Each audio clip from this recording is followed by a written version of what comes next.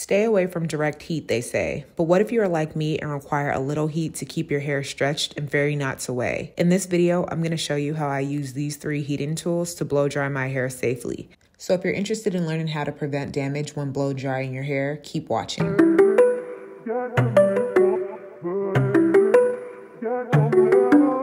First up is the Revlon one-step hair dryer. This blow dryer costs about $37 to $45 on Amazon. It gives me blow dryer meets paddle brush vibes. In my opinion, it's a high manipulation heating tool that has the potential to cause damage if overused or used when the balls on the bristles wear off. That being said, it was my go-to blow dryer for years until my stylist recommended the next blow dryer. So I'm going to show you how I use this blow dryer safely. Starting on freshly washed hair, I finger detangle my hair, then I mist my hair with water, apply heat protectant, and detangle my hair with a wide tooth comb. This preps my hair for a seamless, safe blow dry experience. Now it's time to blow dry. I start by stretching or pulling my hair to create tension. I blow dry both sides of the section for 30 to 45 seconds on the cool setting. Now I know I'm guilty of doing this, but try not to hold the blow dryer in one spot and keep the dryer a short distance from your hair strands. Next, I'll do a few passes on cool, then I change the setting to the low heat setting. I focus on my roots, and then when my roots are stretched to my liking, I take the blow dryer down the full length of my hair strands. You want to minimize the amount of times you run the brush through your ends to protect it from breakage or damage. Remember, your ends are the oldest part of your hair, so you need to proceed with caution to retain your length and avoid damage. Once I'm done with the whole quarter of a section, I do a few more passes on the cool or low heat setting.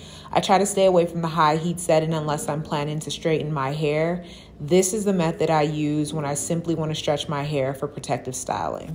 So this is the finished section, and yes, I'm due for a trim and we'll see my stylist in December, so I'm looking forward to that.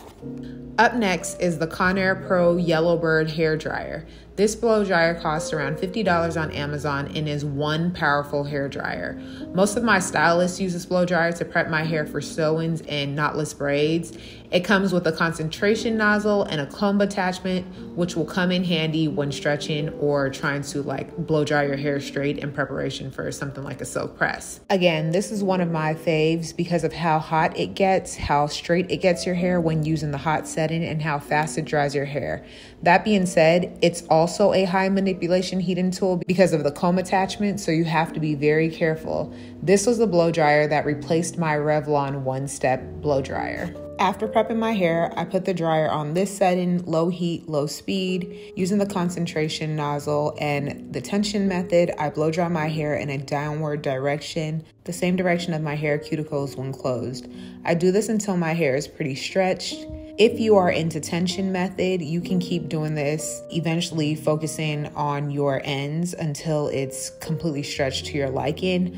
I want more of a blown out, straighter, smoother look, so I'm going to switch to the comb attachment and turn the speed, not heat, up just a bit. So the key is to use the tension method on low heat, low speed to stretch your hair with minimal heat or exposure to the elements. Then if you're comfortable taking it a step further, use the comb attachment with as few passes as possible. Remember, increasing the speed may subject your hair to the elements that make your hair more prone to damage or breakage.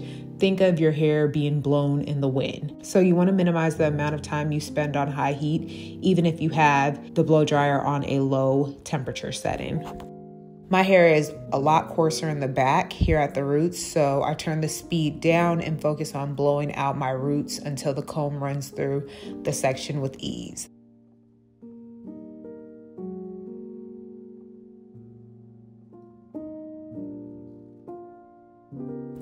Finally, the RevAir. I just posted a review on this dryer a couple of weeks ago. The link for that review will be in the card and description bar.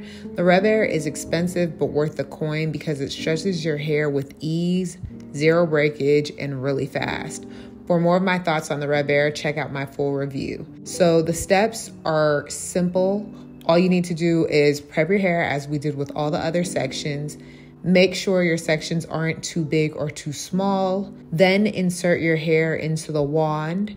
I like to use the low heat setting and the highest tension, which is 7. Then you wait 90 seconds. Make sure you're massaging the wand at your roots so that your roots get straightened. And voila, you're done. Again, very simple process. I really like the RevAir because it basically allows you to do the tension method with little to no effort, and you're not having to over manipulate your hair with a comb attachment or brush attachment or anything like that. And so this blow dryer has been the blow dryer that has pretty much replaced the other 2 blow dryers that I use. So yeah, that's all I have for this video. If you have any tips on how to blow dry hair safely, drop them in the comments below. Thank you so much for watching. See you in the next one.